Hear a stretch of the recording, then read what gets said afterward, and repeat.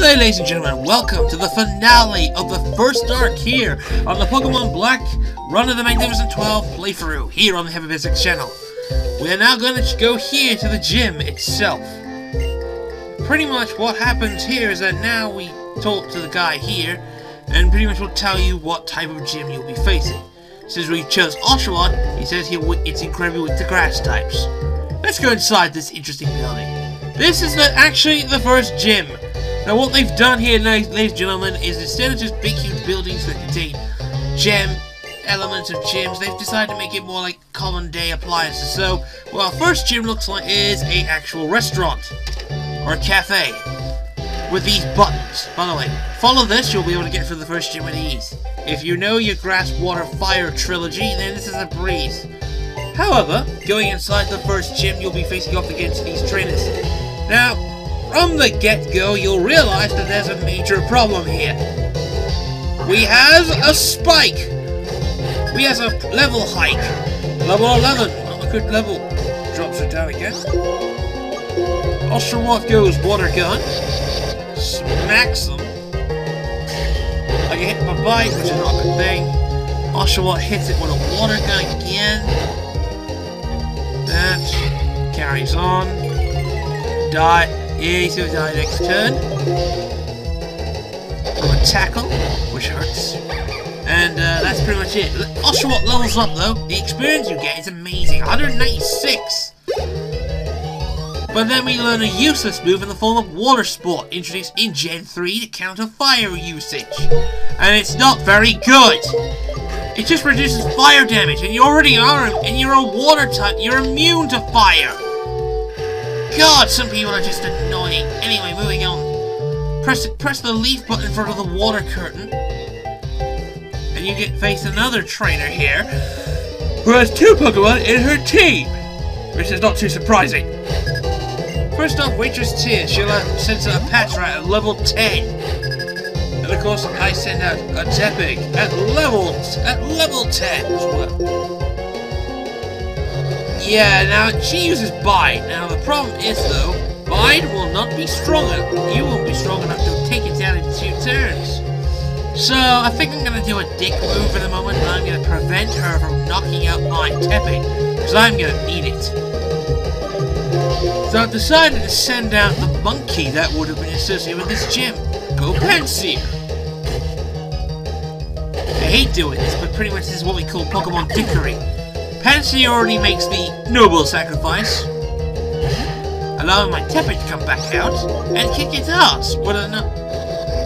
Yeah, it tries Bite again, and yeah, I take it out. You can actually beat this thing, and quite simply too.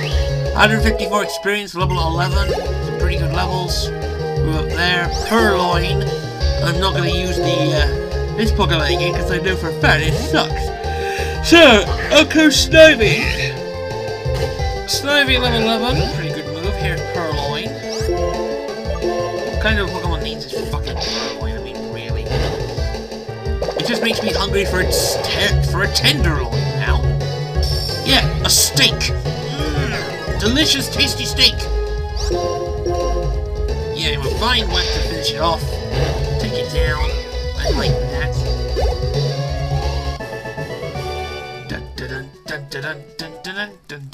And that's the end of that. Press this middle switch now and you'll be able to access this final battle here.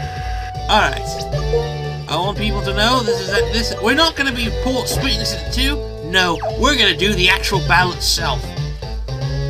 It's the guy that we met in the front of the bar. Hang on, that's the second one. That's the third one. Allow me to introduce you to these 3 brothers. Cilan, Chili, and Cress. And because of that, they're telling you that their gym is basically simple. Only one of them can battle you, but it's choosing on the popular type. And since we chose water, Cress, Cilan will be our opponent. The guy from the anime will have... If you already know what the anime is coming up, then you already know what's... Pretty much, let's begin the gym battle. First up is Cilan, the first gym battle of the game. Let's go. Cilan has 2 Pokemon in his squad. First up to choose is Lilipup at level 12. high level, Snivy comes out.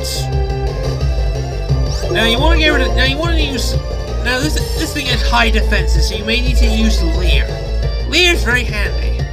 However, it counts with Work Up. Work Up basically boosts attack and special attack. Pretty much a very nasty move. And then I smack it with a Vine Whip. He goes for another Work Up, which boosts his attack to a +2, and whatever special attack he has to a +2 as well. I use Leer to reduce the defense to a -2. So a -2, and oh Christ. Take him out now! Before I lose embarrassingly. Anyway, Snivy falls, you get 240 experience. Bloody hell. Moving it up there. You now send out Pansage. If you know the anime, this is the grass monkey. So I send out my fire type to counter. Quite simple. Now, it's level 14, 3 levels higher, but you can easily beat him. All he'll be doing is giving you a hard time with Vine Whip. I mean, it would have been more smarter if they actually gave him more moves, but apparently not. Even though it just does 4 damage every time. So, I want to finish him off now, because I'm pretty sure I'm in the correct area. But unfortunately, he goes into the red, which means if he's in the red, he uses a potion, which increases my frustration. So then I have to use Ember again. And don't worry, I'll use it again. I'll use it one more time. Give me a critical hit, but I knock him out with a Ember attack, which eliminates him from the competition. 325 experience later. And that's it! Cilan has been beaten and you have won the first gym. Pretty easy, isn't it? Staying strong, you earn your first badge of the game, the Trio Badge. Oh yeah! And by the way, this is the first badge of the region. Like so. Nice new snazzy way of getting, Gym badges are proof of a trainer's abilities. If you have 1 badge, Pokemon can be put trained Pokemon to 20, will be out of question. They'll also give you TM83 Work Up, which gets rid of a useless move somewhat. TM83 contains Work Up, which can boost his attack and special attack, and TMs are now usable all you want. They're all novice gym leaders, and yes, there are 7 more out there which we're going to encounter in due time. Right now we're leaving. When you leave, you get confronted by this person. It's Fennel, friend of Professor Unibear. And now you have to follow her inside her building. Oh, don't worry, this is a prelude to what we're going to be doing in the second arc of this Let's Play. The gyms are going to be the conclusions of every arc. And there's only going to be 8 arcs. There will be a finale coming up, so anyway. She tells you that she's a scientist and she's researching trainers. Yeah. And she's a friend from college. Wait, what? College? What the fuck? When was college in this game in the first place? Anyway, she gives you hidden machine number 1. Cut. And we're going to be using Cut for this one because we need to use Cut to get to the next location anyway. She tells you of a task that we have to do in the area that we've been before, which is of course the Dream Yard. She tells you that there's a Pokemon called Muna and she needs to catch some Dream Mist. We're going to be doing that, allowing her to use Game Sync, and pretty much we're going to be using it quite a bit. So we're done here, and we go back inside the Pokemon Center, and we heal our team, and that's pretty much it. Okay, thanks everybody for tuning to the successful first arc of the Black Let's Play. Yeah, you can see why I got 6, and I'm not gonna say any more than that. Let's just pretend it's the 3 Pokemon I caught prior anyway. Thanks for tuning to the first arc, ladies and gentlemen. And if you're going to be patient with me, we'll be starting Arc 2 soon, as soon as I do it for summarization. So, thanks for watching, and such.